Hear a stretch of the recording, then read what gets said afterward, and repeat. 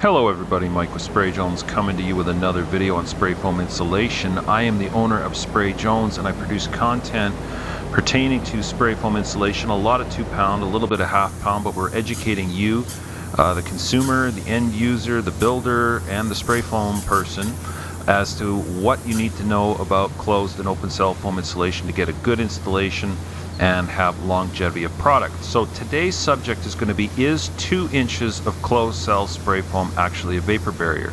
Now, a lot of people throw this out on Facebook and on chat rooms and what have you, and what I want to do is I want to show you that the information that is out there, the old school information, actually gives us a really good clarity on this. We're going to go to old school version 2 wall-tight. So this is wall-tight by BASF in Canada. This is before it became purple. This is back when it was blue. And this is back before we had an HFO or even an HCFC blowing agent, HFC blowing agent. So this is the technical data sheet that we would have been handing out from 2006 forward until about 2010. This would have been our technical data sheet. And what I find interesting is this right here, water vapor permeance on the left hand side. So tests done by an independent laboratory.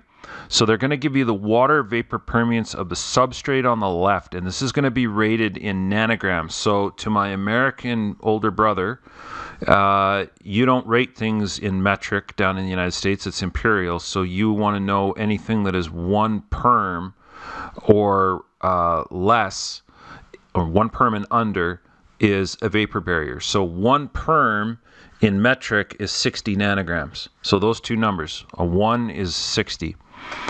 So we see here that a concrete slab is getting a 9.8 nanograms. And so it's already flowing quite a bit of water through it.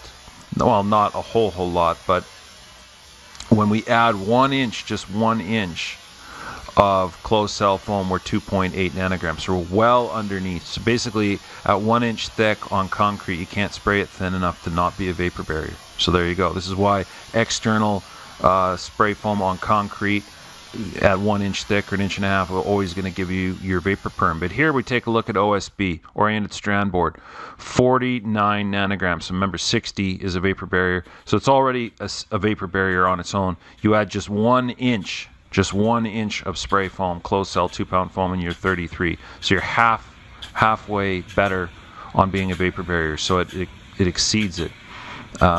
Exceeds the 60 nanograms, 33. Plywood, right? 75, 1 inch, 36.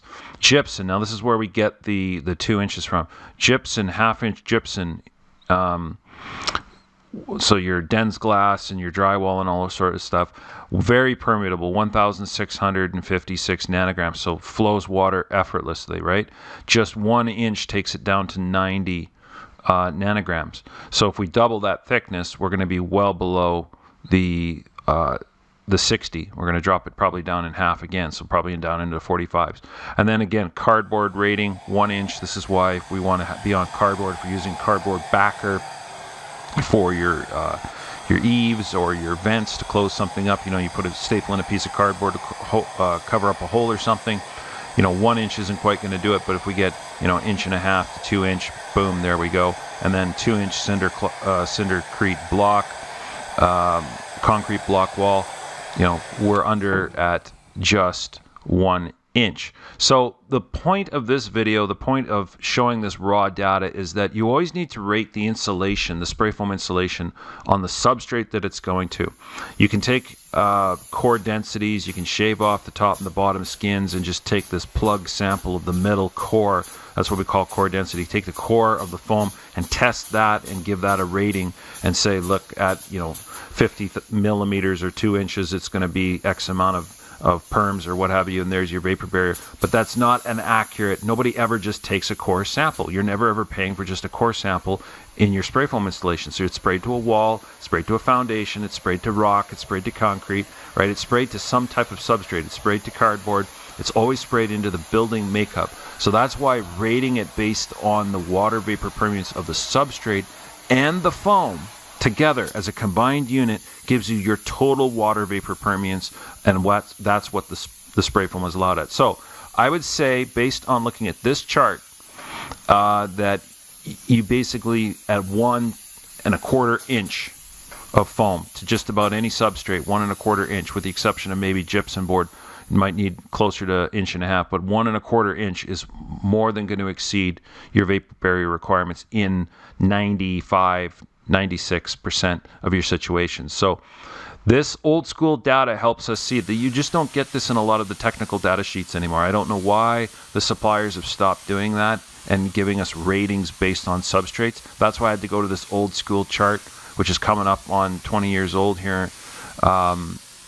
You know, you got to take a look at the old school stuff. They knew these facts back then, that rated on the substrate, it had a very different and more aggressive water vapor permeance. So there you go.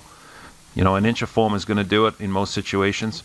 So you can do your research, get some more data on things, and don't just take everything at face value all the time. You don't really actually need to be 2 inches. In a lot of cases, a lot less is going to get you your water vapor permeance. And by the way, we've got that approved for external basements, right? We can put 1 inch of foam on the outside of a basement, and it's certified as damp proofing. So if we needed 2 inches, we'd have to go a whole lot thicker. So there you go.